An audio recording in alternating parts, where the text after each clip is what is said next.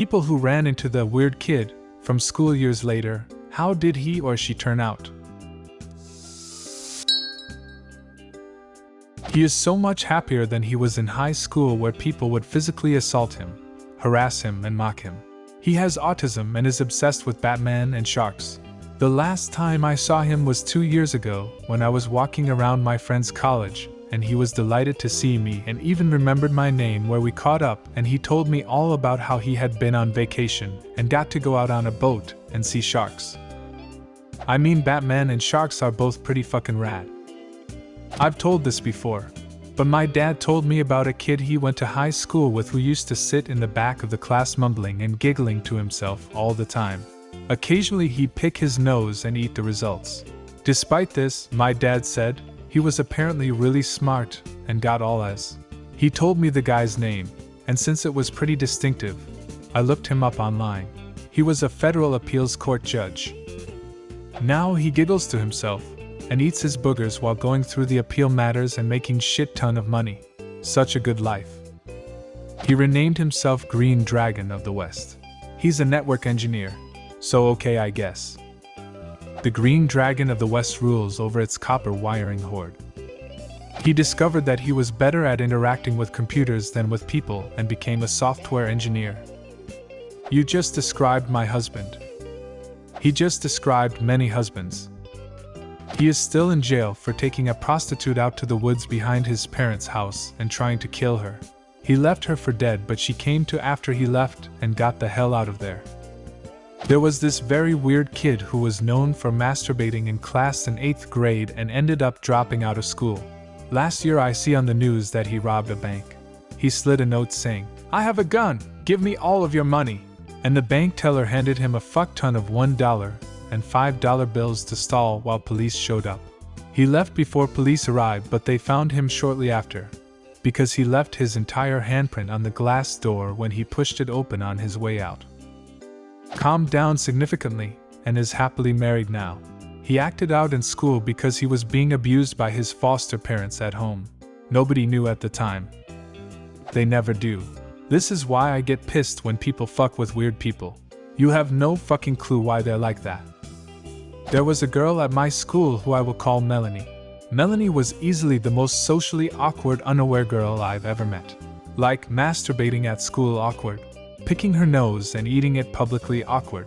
By the end of high school, she had figured out how to not do these insane things that made people stare and laugh at her. But needless to say, she had a rough go. But she was also one of those people who was a really nice, genuine person. I moved away after college and didn't have FB until at least 10 years after graduation, so I had no idea what most of my classmates were doing. Maybe 5 years ago, I spotted her and friended her. She ended up marrying this guy who went to our school and was maybe 3 years older than us. I knew him from work and he asked me out at one point. He was also really nice, but super nerdy and socially awkward. I didn't think about it at the time, but when I saw she married him, I was like, oh my god, they're perfect for each other. They moved to a state that has a bunch of mountains and they don't have any children, so they're always posting all these amazing hiking and rock climbing adventures they're doing together. They go to all kinds of festivals together. Renaissance, I think Star Trek, horror, etc. They look super happy, and I talked to her grandma last year, who told me they're happy as clams. I'm just so happy for her. Pretty sure I was the weird kid, but runner-up was a very nice but shy girl who immigrated from China and loved computers but was incredibly meek. A conversation was like prying teeth, would only make strange noises in class, etc. And frankly, in hindsight, what little she said at the time makes me realize now she was in an emotionally abusive household. Example, she had some small role in a school play in middle school. I was happy for her when I saw that her mom came, as she said she doubted her mom would come. I asked afterwards and she said her mom said she looked like a sack of dog bones on the stage during her part. I legit did not know what to say when she said stuff like that because I was a kid myself. Fortunately, I can say I know how she turned out, and it's a happy ending. We went to the same college and she was originally signed up for pre-med because even though this gal was a computer whiz, her mom insisted she had to be a doctor. Within a year though, she rebelled against everything and became a computer science major. The horror. and became a known source of advice for other kids of Asian descent, in particular seeking to stand up to their parents' expectations. She's now a test engineer working for a household name computing company, and posts pictures of international travel and various geeky hobbies. So I guess she was great once she could find herself, and most of the weirdness was imposed upon her. He committed suicide before it ever got to years later. Just a few years after high school. I was glad we had been friendly, and I had never been unkind to him. His family situation was horrendous, and he couldn't escape the damage. This is the case with greater than 95% of weird kids. Horrible family home life that left them incapable of prospering in society. Their brains, organisms, were primed for fear, thus survival, not a purposeful existence in society. It's funny how it's so obvious years later. But parents can't seem to pass on that wisdom to their kids to treat the weird kids with kindness. You may be their only source and a ray of hope for them that there's more to life than the horrors they suffered at the hands of those who were supposed to protect, love, and nurture them. Edit. Just want to say to everyone, you can get better. It's a process, so it takes time. Seek out trauma therapy. You'll thank yourself. I wouldn't say I ran into him, but I occasionally drive past a penny kid walking around slumped in a leather jacket and greasy hair on a hot summer day. I really have no idea what he's doing with his life, but he still seems pretty weird. Back in high school, he was always collecting change that he'd find on the ground, and I found out later he actually saved up $500 or so and donated it to charity. I thought a lot differently about him once I found out. Still seems about the same. Natural dislike to anyone who tries to talk to him. Assumes everyone is out to get him. He's also put on about 100 pounds, and he wasn't a small guy to begin with. He's a convicted rapist and is on the registry for life. He lives in a halfway house and is pretty fucked up in general. There was a weird kid in my middle school who would eat hand sanitizer, cut his fingers and write 666 on the classroom walls with his blood and other creepy things. Apparently, he had a crush on me and asked me to the 8th grade prom, but I declined.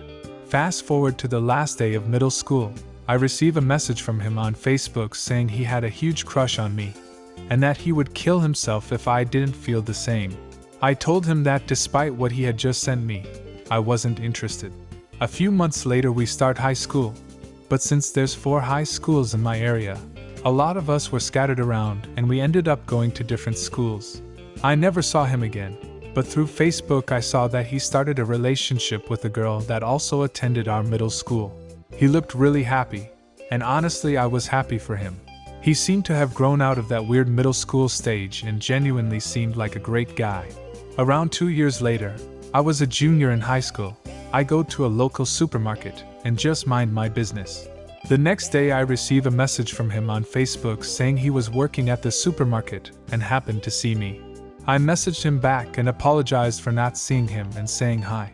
He then proceeded to apologize for all the weird middle school stuff and that message he had sent me on the last day of 8th grade. I told him all was fine and we left it at that. Now, by the looks of Facebook, he's a workout fanatic and his body has changed a lot.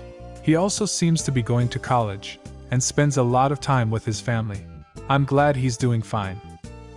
Girl in high school used to be really to herself. Super into anime. Just assumed she was shy, so I'd make a point to have small chats with her every day until one day she said her pillow wasn't fucking her right. Apparently her pillow had conscience, and she used it to masturbate. Graduated a few months later. Fast forward to about 3 months ago. I'm making coffee at a cafe when said girl walks up to me. She's super polite and bubbly, but as I ask how her day is going, she tells me the demon that had raped her was actually her guardian angel, and she needed him around or something. Haven't seen her since. This was a wild ride. Imagine how the pillow felt. I saw her at a con I was working, where she came up to my guest and was telling him about her book that she hadn't started writing but was due the next day and still had 10,000 words left to write.